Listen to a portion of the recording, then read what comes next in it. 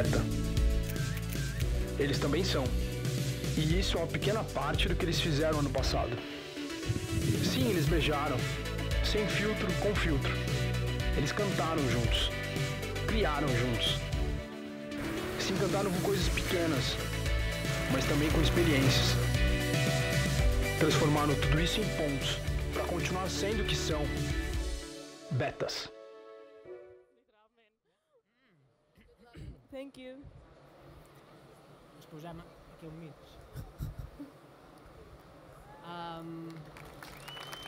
Hi. Well, I was born with an unusual visual condition called achromatism, which is total colorblindness. So I've never seen yellow, blue, pink. I don't know what color looks like. But when I was growing up, I was curious to know what color is, because even if you can't see color, you can't ignore that color exists, because there's many things in daily life that reminds me that there's color, like things like yellow pages, Bluetooth, Greenpeace, Red Cross, Orange, Red Bull, Blue Tack, Yellow Submarine, Pink Panther, James Brown, it's in his surname, Greenland, a huge country that also contains the name of a color. So every day I could hear the name of color, and I was curious to know what color was. Then when you have hot and cold water, this is also using color codes. Also maps, this is a map, but if I can follow the lines here, but if I go to Tokyo, I can get easily lost because some maps only use color codes. And then also there's this situation where 3 countries share exactly the same flag. So also the situation when people talk about color is like this. If someone asks me, have you seen a man with ginger hair, blue eyes, and dressed in pink? I would have absolutely no idea, because the only information I get here is that the man has hair, that he has eyes, and that he's not naked. So the reason why I wanted to sense color was not because I wanted to see the beauty of color. It's because it's a social element that you keep using. So I wanted to keep seeing in black and white, but I wanted to have a new sense of color. And then in 2003, when I was studying music, I realized that there's been many theories around the world relating color and sound. So I was interested in this relationship. Isaac Newton created this scale that relates each color of the rainbow to a musical note. And after him, there's been many, many more theories relating color and sound. And actually, color and sound are very strongly related, because color is a light frequency and sound is a audio frequency. So they're both frequencies. So in 2003, we created a project with the aim to extend my senses by hearing the sound of color. So if we could hear the light frequency of red, we would hear a specific note. And if we could hear the light frequency of blue, we would hear another specific note. So we created a software. In 2003, it was a webcam connected to a 5-kilo computer and a pair of headphones. And the software was transposing the light into sound, and then I was able to hear the sounds of color. So I got used to hearing the colors. First it was 6 colors, then 12 colors, then 24 colors. And after some time, I kept upgrading my sense of color until I got to 360 different notes, one for each degree of the color wheel. So this is how I hear color. So it's sine waves, electronic sine waves. It's changing, it's going up from orange to yellow now. So it's extremely microtonal. So at the beginning I had strong headaches because there's color everywhere. So I kept hearing electronic sounds wherever I would look. And this was confusing. But after some time, the brain got used to it, and then all this noise of color became normal, and my brain started to have favorite colors. It goes up and up. So violet is the highest pitch, it's very high pitch, and red is the lowest. So when I was able to sense all the visual colors through this, I didn't see why I should stop there, because there's many more colors around us that we cannot see, like infrareds and ultraviolets. So in 2008, I extended my perception of color to infrareds and ultraviolets. So now sensing infrared allows me to know if there's the alarms are on or off in a shop or in a bank, because if I hear this infrared, it means that there's movement detectors. If there's no infrared, it means the alarms are off. And in many cases, the alarms are off. So it's good, it's interesting to sense this. Also, ultraviolet allows me to know if it's a good day or a bad day to sunbathe. So if I hear that there's a lot of ultraviolet, then I need to put extra cream, or I just don't sunbathe because it can damage my skin. The aim is to continuously extend beyond ultraviolet and beyond infrared. Now, this is the sense that I developed by joining the software with my brain, but then I didn't want to use technology and I didn't want to wear technology. I wanted to become technology, and that's why I started designing a new body part. First, I thought of having a third eye implanted in my head, but then I realized that this would just limit my vision to what's in front. So then I looked at nature and I saw that many animals have antennas. So I wanted to design an antenna that would be implanted in my head, and then I would be able to hear color through vibrations in my skull, and then I would hear the different colors depending on the vibrations. So the aim was to design this antenna, and when it was finished, I tried to find a doctor that would be willing to drill my head and implant the antenna. I went to the doctor and I said I wanted an antenna implant, and the doctor said, no, we don't do this here.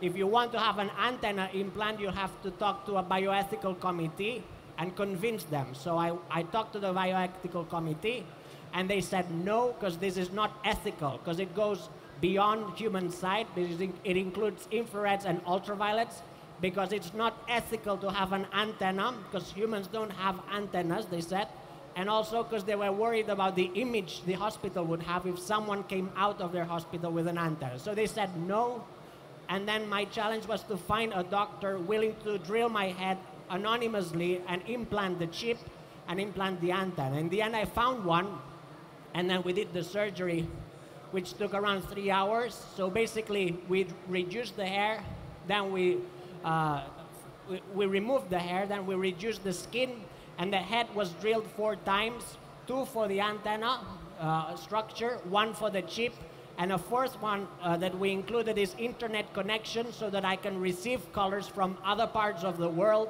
or from satellites. So if I want to sense the colors from space, I can connect my head to NASA's International Space Station, and then I can sense the colors from space. So now it's an antenna that allows me to perceive my surroundings beyond my body, and I'm using the internet not as a tool, but the internet as a sense. The antenna and my head took 2 months to merge, so the bone and the chip merged for 2 months, and now it's completely fixed. So if someone pulls the antenna, it's like pulling an arm, because it's completely inside my bone. This is an MRI scan of my brain. Now I have a new sense. The software and my brain have united and have created a new sense called sonochromatic sense. So when I sleep, my brain creates electronic sounds depending on the colors that I imagine in my dreams. So if I dream of a clear sky, I hear C sharp. If I dream of oranges, my brain creates F sharp. So the brain is creating the same sounds that the software does, and that's when I felt cyborg, the union between cybernetics and organism. Cyborg is a feeling of not feeling the difference between technology and yourself. So at that moment, I was feeling a strong union between cybernetics and my organism. And that's what I tried to explain to the UK government in 2004, because they didn't allow me to renew my passport, because there's a law that says electronic equipment is not allowed on passport photos. So they said, no, you have to remove this and send us a picture without the antenna. I said, no, this is a body part. This is an extension of my senses. This is my image. I am a cyborg. I feel that I'm a union between cybernetics and organism. And they said, no, you have to remove the electronics. And then this became a battle with the UK government in 2004. And after some months, they said, yes, okay. And then they allowed me to appear with the first, this is the first prototype of the iBoard. And then I renewed the picture with the new antenna afterwards. This allows me to travel around the world without having too many complications at airports. my life has changed in many different ways, because before I would dress in a way that it would look good, but now I dress in a way that it sounds good. So I decide which notes I want to wear. So if I want to wear C major, I wear pink, blue, and yellow, because this sounds C major. So this is a happy combination. If I'm sad, if I have to go to a funeral, I wear a minor chord. So I would wear these combinations of colors in a funeral.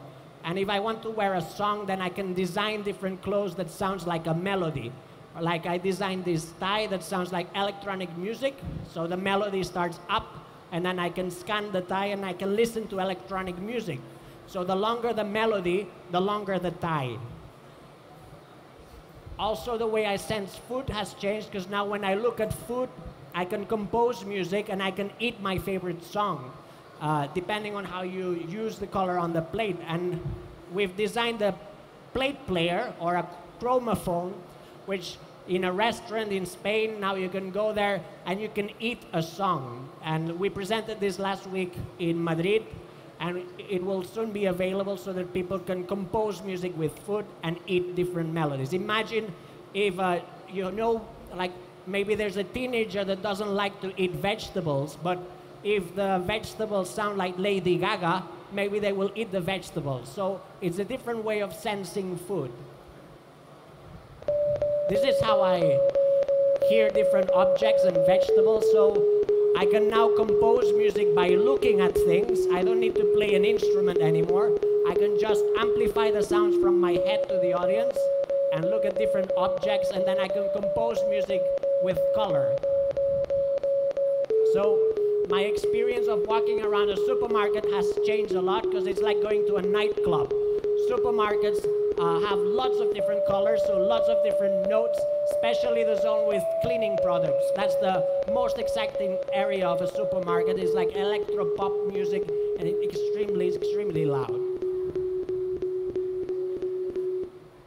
Milk is silent, so white things don't sound. If they're completely colorless, then there's no hue. It's not only supermarkets, it's also art. I can now listen to a Salvador Dali, I can listen to a Picasso, I can listen to an Andy Warhol, because painters have become composers. Also, I've painted my house, so it sounds good. My living room sounds C major. The floor of my house is red, because red is the lowest sound. The ceiling is all black and white, because it's silent. The kitchen is violet, because it's very loud and it keeps you alert. And the exit door is green, because it's like a tuning fork. It's in the middle of the spectrum. Also, the way I sense people. If I look at someone, I can listen to someone's face, so I can listen to the sound of the eyes, the lips, the skin, and the hair. And I can, instead of drawing someone's face, I write down the notes, and then I send an MP3 of their face so that they can listen to themselves. And the first face I listened was Prince Charles, and I asked him if I could listen to his face, and this was his reaction when I asked him if I could listen to his face. After him, I've been listening to many faces. Everyone sounds different. Judi Dench has silent hair, like a glass of milk. James Cameron has a very loud skin, very shades of E, very loud and high pitch.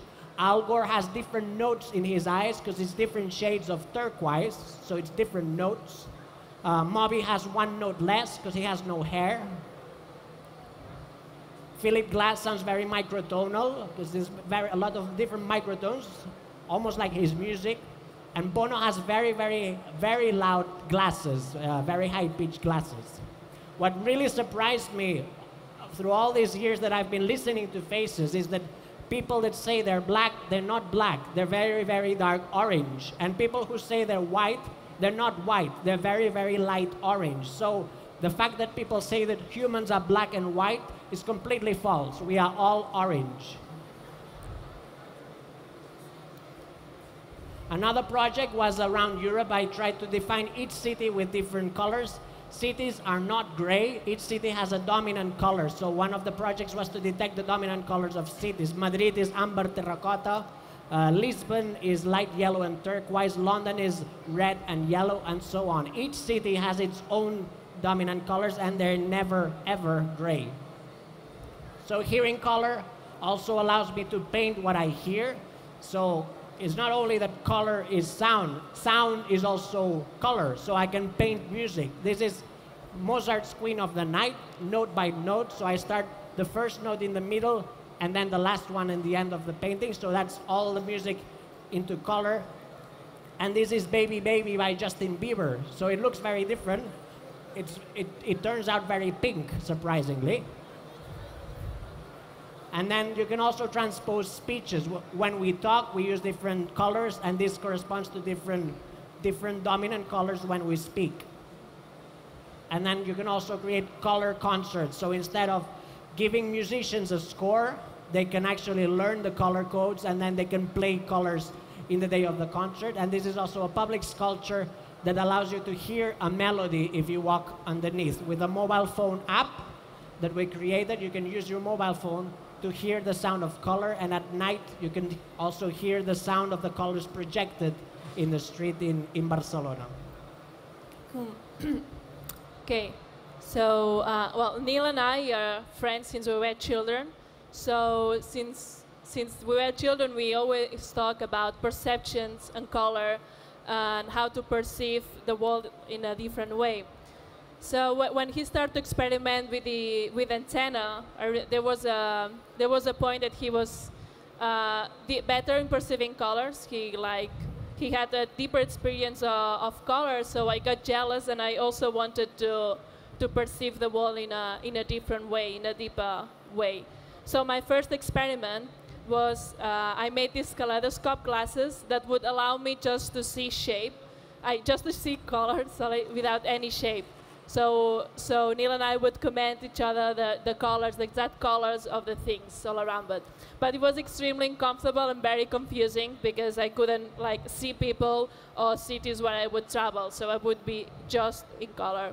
So as I'm a choreographer and I'm a dancer and I dedicate myself to movement, I thought that I would have to extend a sense related to my world, which was movement.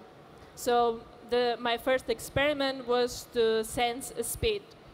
We as humans, we don't know the speed of the people walking around us. So I thought it would be really interesting to develop this and have a sense of speed. And the first thing I did, it was this glove that I would point on people, and then I would know in what speed the people would walk into. So after wearing that for a while, I realized that this was just information. I would know the speed of the people, but I didn't want to know the speed. I wanted to feel the speed. I wanted this to become a sense. So to be more integrated to my body and not have just information, I transposed this glove into an earrings. So I would wear an earrings that would vibrate every time someone would pass in front of me. So if someone was walking from right to left, I would feel a vibration in my right ear and then on my left ear, and depending on the interval of each vibration, I would know the speed of the people walking around me. So I would wear that for a while, and then I realized that depending on our context and who we walk with, our walking speed changes. So if you go to London, you would probably walk a bit faster than if you go to Rome, because there's this common sense of movement, and there's this adaptation of walking speed depending on where you are. So I travel along with Neil around Europe. We hitchhike for a while, and Neil would look for the dominant color of the cities, and I would look for the dominant speed of the citizens walking. So I created a movement dictionary that would define each capital of Europe through their movements. So now I can say to dancers that they can move in like London, or they can move like Madrid movement, or like Prague. So, and I realized that the fastest movement in Europe would be London, and then Stockholm is also really fast, and the slowest city is the Vatican City in England. There, no one never runs there.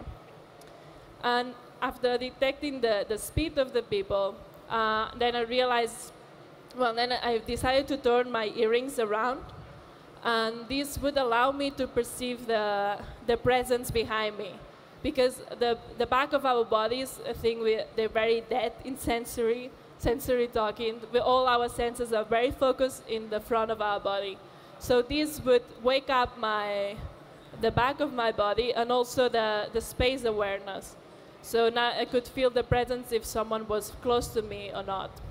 And this could be also be used in the daily life. Like you could sense someone comes behind, and also in the dance performances, if dancers would feel what they have behind, probably the choreographies would look very different. And after experimenting with the space and with the speed, I wanted to pursue something more universal. I want to perceive movement in a deeper way, but I want to perceive movement that didn't come from people. So I imagine like if I would be alone in the planet, how would I still perceive movement? And then I realized that actually the planet constantly moves. It not only rotates, but it also shakes every day through earthquakes. So I thought it would be amazing to transform a massive movement as an earthquake, to transform it to one body. So I decided to perceive earthquakes. So I created the seismic sense, and now it's part implanted. I feel earthquakes through my arm. Every time there's an earthquake anywhere in the planet, in real time, I feel a vibration. So now I'm connected. I feel more connected to the planet. Before I knew that the planet is alive and it moves, but now I feel that it moves. So I feel more connected to this living thing. My perception of the planet has changed. And now I also feel like if I have two heartbeats, I have my own, and then I feel the earth heartbeat all the time in my arm.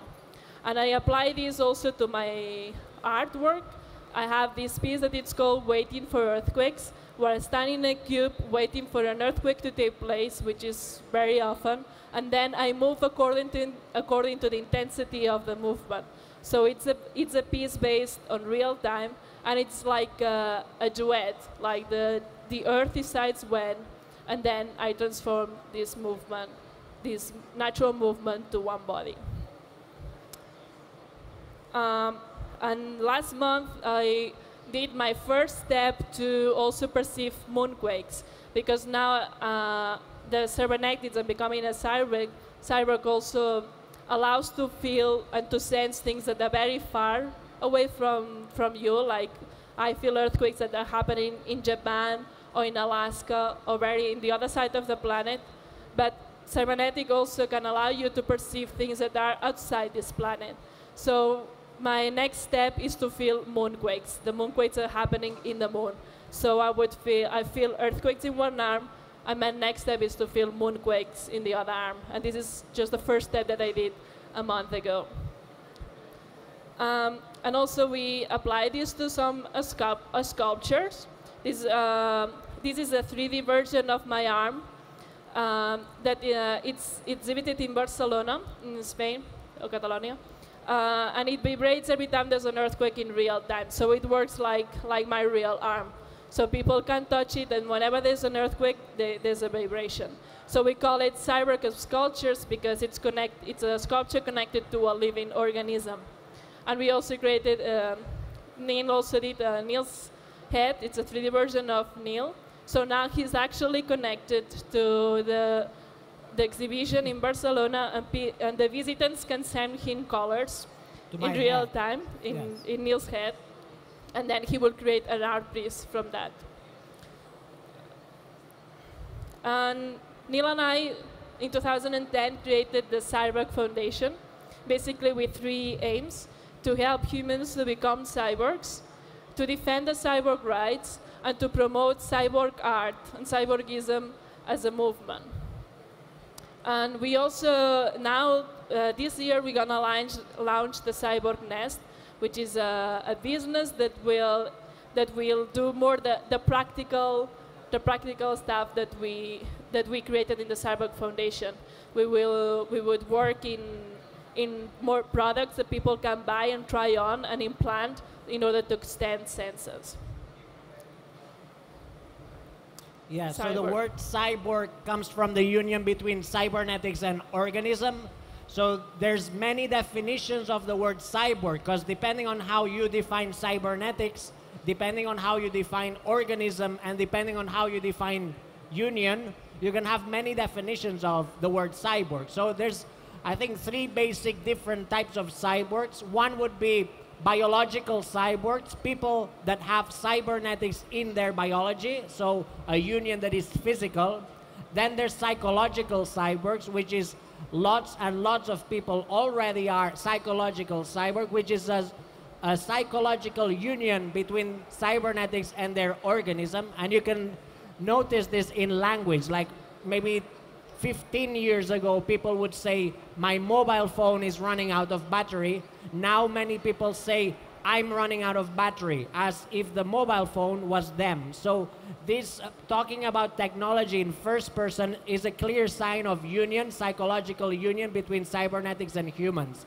And the third type of cyborgs is people whose brain have been modified due to cybernetics. So we'll find three different types, but it's now we see that psychological cyborgs are the transition to biological cyborgs. We'll start seeing more and more people biologically uniting to cybernetics, and in the 2020s, it will be normal to meet people with new senses and new body parts and seeing no difference between body and technology. We are slowly becoming technology. One of the senses we are developing is the internal compass, which is a small implant that can be implanted anywhere in the body, but basically if you have it here and you walk around, you feel a vibration whenever you face north. So you'll be able to sense direction and you'll be able to sense orientation with an implant that vibrates whenever you face north. It's a sense that many animals have. Pigeons have this sense. Also, there's a theory that dogs also have it. So there's many other animals that can actually sense the north. Sharks in the ocean can also sense the north. Yeah, this is the very, very first prototype that we did of the perception, of the space perception. And we will probably some piercings on each ear that will vibrate every time there's presence behind you. Yeah, this was the first prototype 4 years ago, but now it can actually be as small as it could be implanted in the bone, so it's infrared that vibrates whenever there's presence around you. So if you have 4 different entries in your bone that vibrate, it gives you a 360-degree perception of your surroundings. Also, we've created electronic eyes for blind people that might want to sense other shapes or distance or even words, so that you can hear a book. Instead of translating a book into Braille, you could actually hear the book, or also detect distances, light, and not only color, but also shapes. Also, something that is not cybernetic, but it's very practical. If you have a tooth missing, we're also designing teeth that have light, so that in case of emergency, you can just click and then you open your mouth and you have emergency light. So this is something that is very simple and very practical if you have a tooth missing. I'm also designing another tooth that it will go in the other side, because the problem with this internal light is that we're trying to find a way that it doesn't go on and off when you eat, because when you eat, it goes on and off. So we're trying to find a system that doesn't go so mechanically. The other tooth will be a tooth that will allow me to move the antenna without using my arm. So it will be like a mouse that will allow me, through my tongue, I will be able to control the antenna through Bluetooth. So it will be a Bluetooth tooth that will allow me to control my antenna. So as I was saying before, we are both now using the internet as a sensory extension so that we can sense what is in space. In the 21st century, we no longer need to physically go to space to explore space. We can actually stay here and we can send our senses to space and feel that we are there. And in a few decades, we'll even be able to 3D print ourselves in other planets. Now that there'll be DNA printers, we'll be able to print ourselves on the moon or on Mars, and then we'll be able to use the internet as a sensory extension that makes us feel that we are there. So we might be able to explore space while lying in bed in our bedroom, and we'll be able to feel that we are out there. When I connect to NASA's International Space Station, my perception of color is not here, it's in space. And when Moon will connect to moonquakes, to the moon seismography in the moon, part of her senses will also be in space. So we should start exploring the use of the internet as a sensory extension that allows us to explore space and to start using the internet as a sense. Yeah, and we also think that we can learn so much from nature and from other animals. Sometimes what we think it's very unnatural is actually very natural.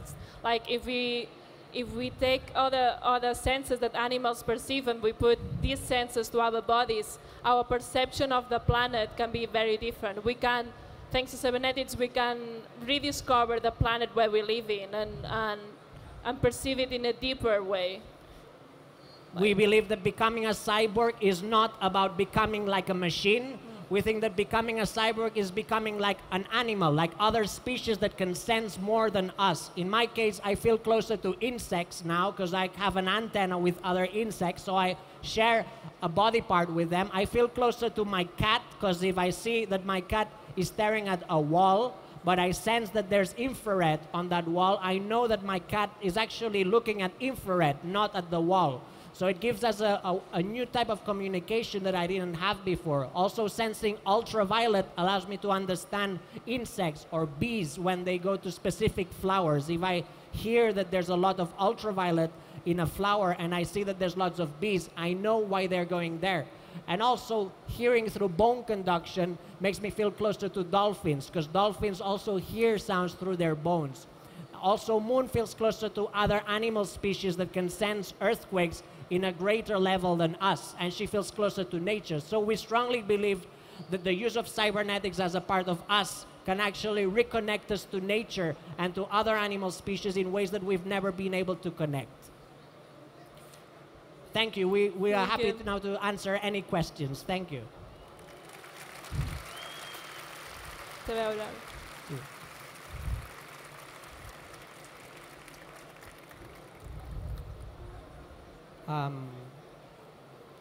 Vas posar... Pausa. Ah, necessitem això? Sí. I don't know how the Q&A, how does this work? Here. Ah, okay. Hi, here. Yeah. Yes. Yes, thank you for your talk. I'm really impressed. I never thought this can be possible yet. And I have one question about the energy. How you plug your cell phone, how this works? The energy is one of the biggest issues for cyborgs because we want to use our body energy to charge our new senses and our new body parts. Now I use a magnet stick every 2 months. I have to remove magnets, but the aim is to use a turbine in my blood vessel. So it will be charged by blood in the neck. So basically, like the rivers can create energy. I'll be using my blood vessel as a charger. So blood, in my case. But you can also use other types of energy like kinetic or breath or brain waves. But yes, that's one of the biggest and main aims for cyborgs is to charge ourselves with our own energy. We don't want to depend on external energy.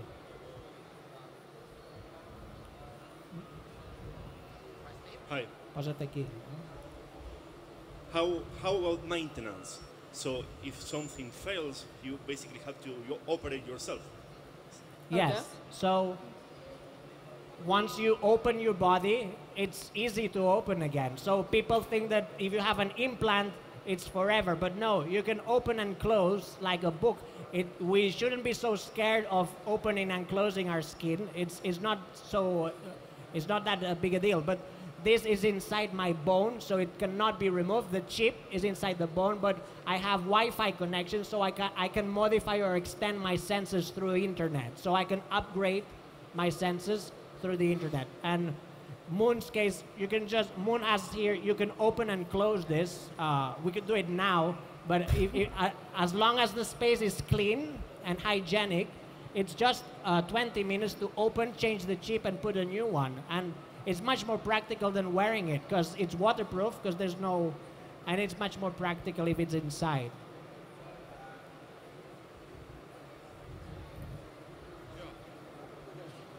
Question. pusemos aqui, pode ser, não? Hi, my name is Rafael. I go speak in Portuguese. Okay. Oh, I will do that.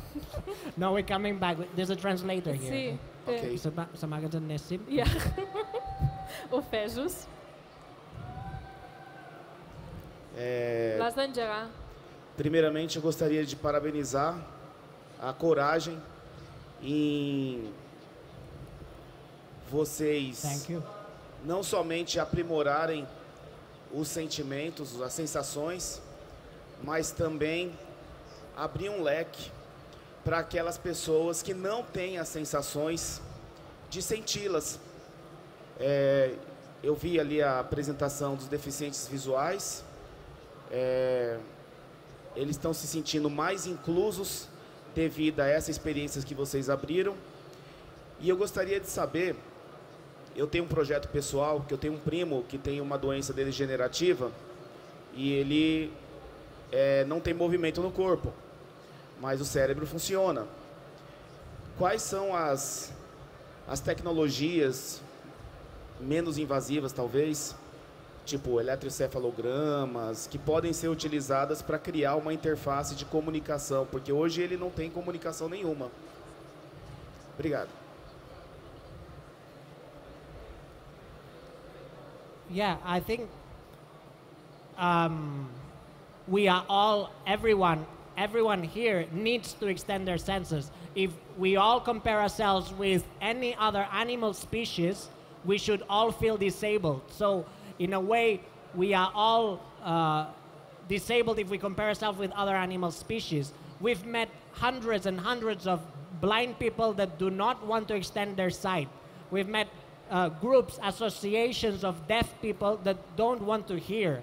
And we've met people that see perfectly well, but they want to extend their senses. So there's a situation where there's people that want to extend their senses and people that don't. And this has nothing to do with which senses you are born with. And this is something that it's actually, we receive more emails from people that want to extend their senses than people who, from the outside, it looks like they need senses, but it's not like this. It's a very personal choice that people that are curious to perceive a bit more. And I don't know if your cousin would like to sense, it would be interesting to know more about the specific details of your cousin. But maybe we can talk afterwards.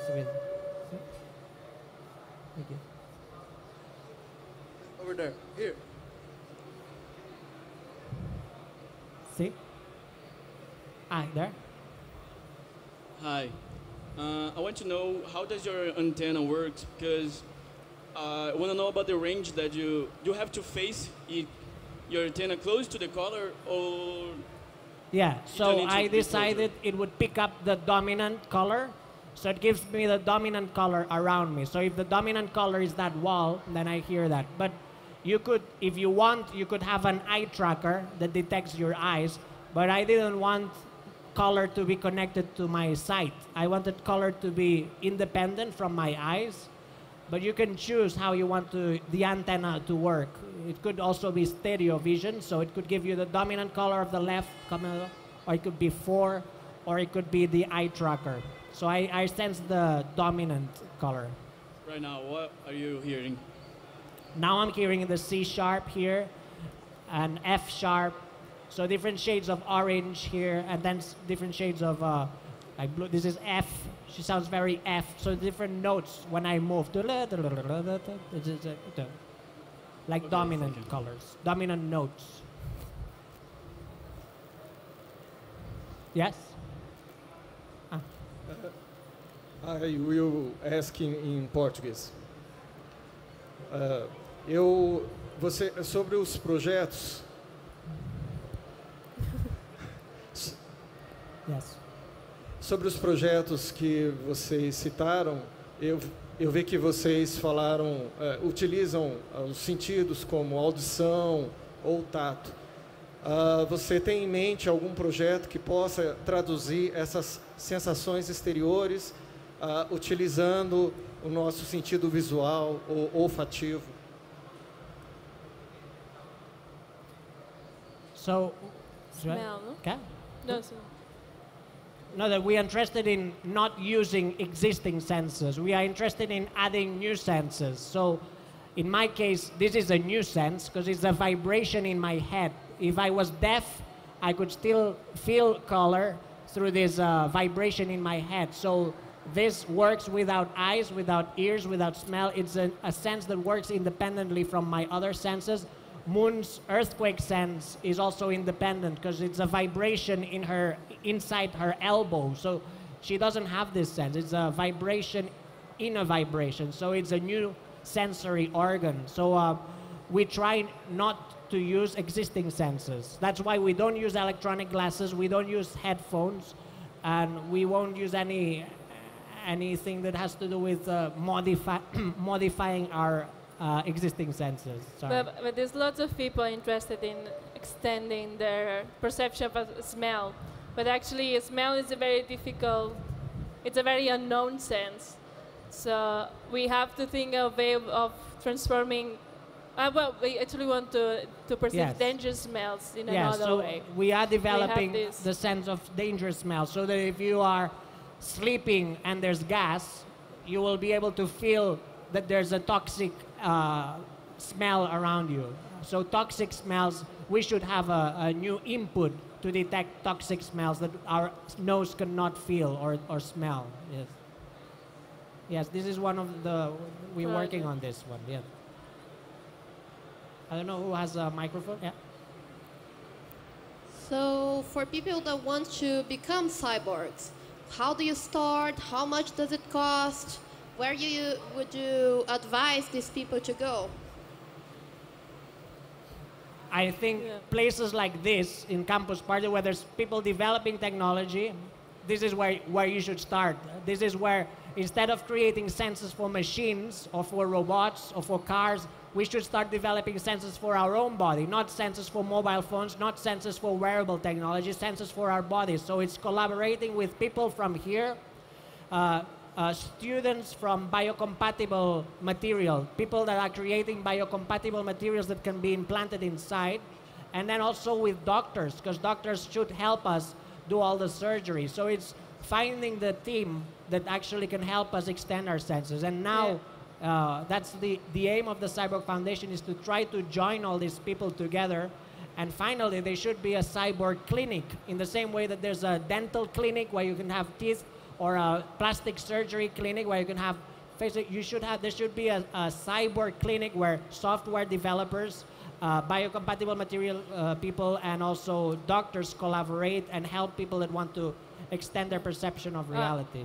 And also we think not just about the body, also about the mind.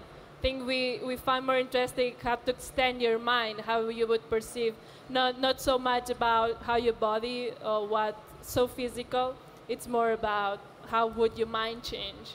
Yeah, so simple things like the earrings that vibrate.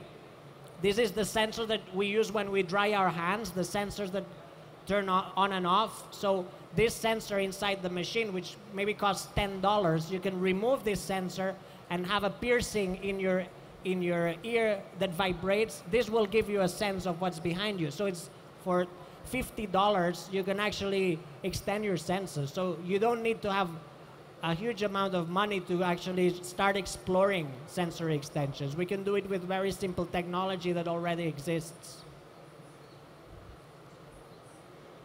Hi. Here. Mitch. Hi. I have a question. What about pitch recognizing? You said that you can distinguish between colors with different pitches, but as a musician, I know that it's not easy to recognize absolute pitches. No. And did you get used to this? How much time did it took me take? 3 years. So 3 years of constantly hearing one octave. After 3 years, it became normal. So it's I hear color, visual color in just one octave, and then there's 360 notes in this octave. So it's extremely microtonal. And I started with just 12 colors and then 24, and then slowly my brain started learning. But before that, I could not recognize G from A. I couldn't hear the difference, but then it's practicing for 3 years. And I'm still hearing color now, so it's practice. Another simple question. Is it possible to turn it off? Don't you bother about all this sound always? No, I've been hearing color for 12 years, and I'm used to it. It's completely normal. I cannot switch it off. There's no switch, but I can turn off the internet because through all this time, it's only happened once that I've been physically hacked. So someone sent me colors in my head, and he was not one of the people with permission. So I've been physically hacked, and in the case that they would do this at night, I could switch off the connection, but it only happened once, and I actually liked being hacked. It was a nice experience, so I actually liked it. Thank you.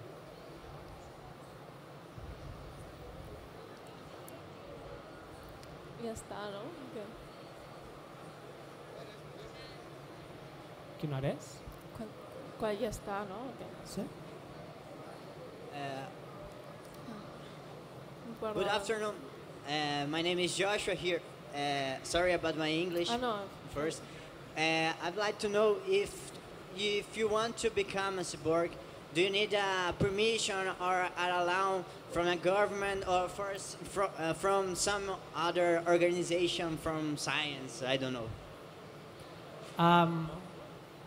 First of all, you need to be over 18, we think, because otherwise your parents would be we could be in trouble with parents. So first of all, 18, and then we do a psychological test. We have a cyborg psychological test just to make sure that the person is ready to do this. And then there's a period of trial where you try the sense from the outside. So it's an exo sense. So for a while you wear permanently the sense, and then when your body gets used to it, your brain gets used to it, then you do the implant. So there's 2 stages. First is the brain and the software need to merge from the outside, exosenses, and then when the brain and the software feel comfortable, then you try the implant, the body and the technology. And there's 2 chances of rejection. One can be brain rejection, so maybe your brain does not accept the new sense, so then you don't do body implant. But if you have no brain rejection, then you can go for body implant, and then there can be body rejection. So there's 2 situations, and if you go through both, then the project went well. So then you can have it, and then we would follow as well how the person develops this sense. Yeah. Well, I've got 2 questions. First one is, you said, I guess I'm too close to the speakers. First of all, you said something about the colors that you're wearing. The colors that you're wearing right now, what does they mean? And the second question, how are you able to go out in the sunlight, and the sunlight doesn't actually bothers you a lot? So what I'm wearing now today, you say? Yes. So this is G and C. So this is GC. It sounds like a chord, major chord. It's nice.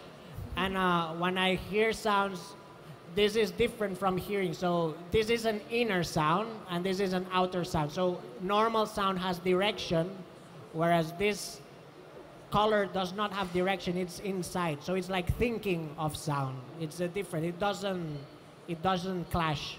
Yeah. And what about the sunlight? How do you react to it? The sun? Yes, the sun. No, how people react. How, sorry? I mean, because of its power of the sunlight, doesn't this bothers you a lot? Well, sometimes if there's a lot of ultraviolet, because sometimes the sun creates a lot of ultraviolet sound, then it can be annoying, because ultraviolet is very high pitch, so it can be very dominating.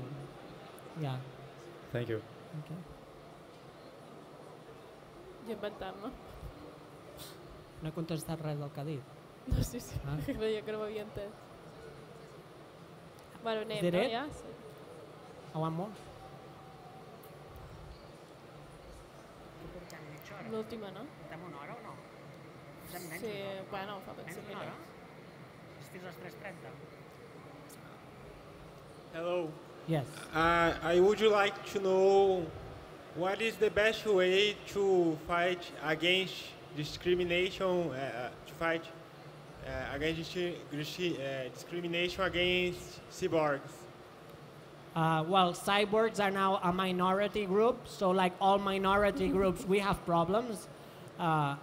Me going out in the street, yeah, Moon is invisible, so she has problems at the airport because she peeps when she goes through control, and then they scan her and they see she has something strange in her arms, so they don't like her at airports. But Neil is worse. But in my case, it's very visual, so I have a lot of people laughing at me every day since 2004, or people trying to pull the antenna as well, especially the people that try to pull the antenna is the same type of people. It's drunk women. So I try to avoid late nights in pubs because if women get drunk, one of them will try to pull the antenna. It's always happening. So this is a situation I try to avoid. Yeah. But slowly, I think there'll be more people with new body parts and more people with new senses, and it will become normal to be a cyborg. But at the moment, it's a bit socially, it's a bit there's a lot of talks. I have to talk a lot with people and strangers every day. Yeah. See? Thanks for the presentation.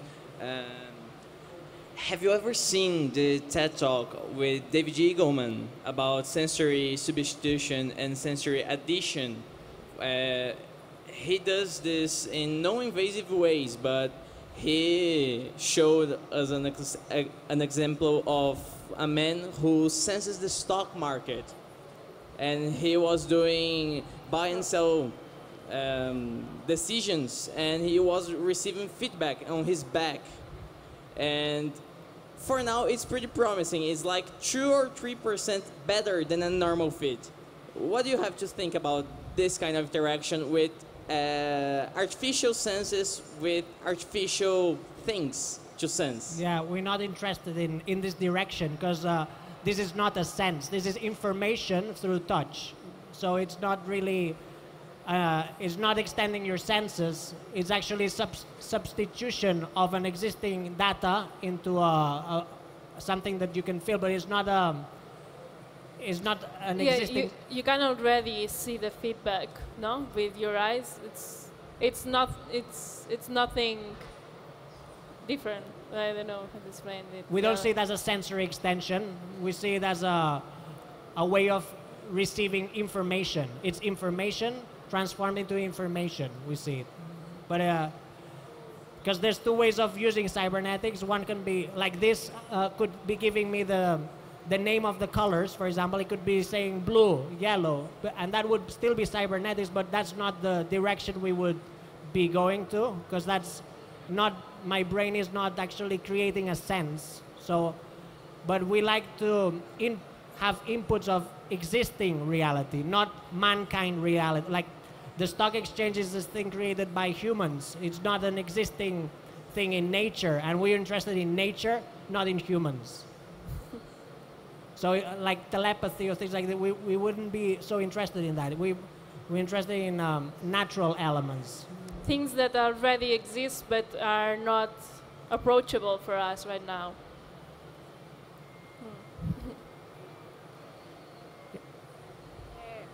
Em português. Okay.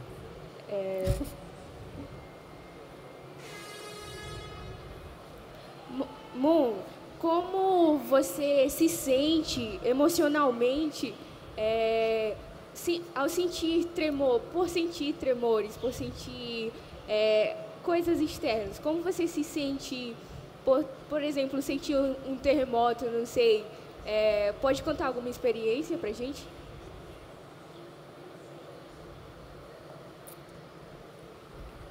Yeah, I feel, this sense not only connects me to the planet, it also connects me to other people.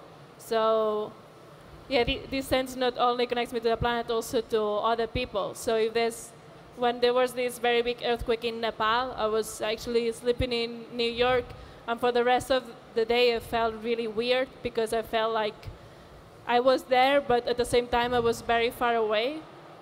And what makes me like really believe is that earthquakes are a natural phenomenon. They shouldn't be bad. It's part of our living planet. The bad thing is that humans haven't been able to adapt to it. So my aim is like to find a way to adapt to this natural phenomena. So I feel very bad and sad when this natural thing destroys people's towns and kills people. I feel very weird, but it also wants me to push to make it. I hope one day earthquakes are not seen as a bad thing anymore.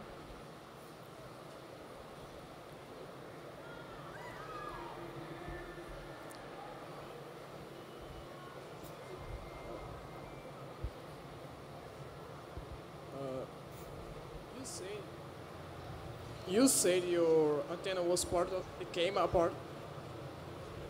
¿Está You hablando portugués?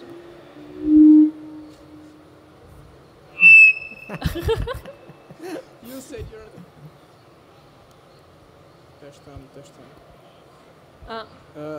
you said your antenna became a part of your body, right? But isn't there really any problem with this? I mean, what if it breaks?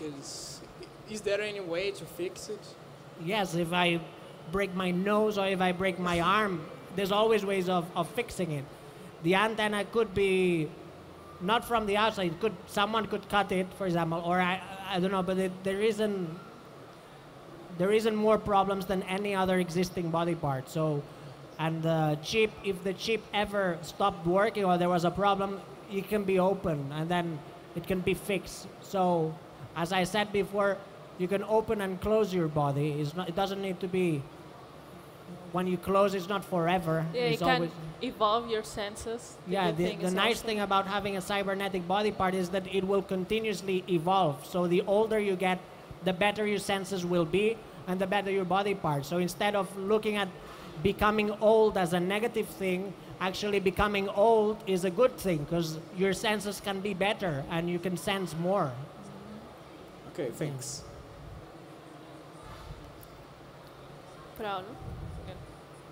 Okay. Thank you. Thank you. Thank you very much. Thank you. Thank you.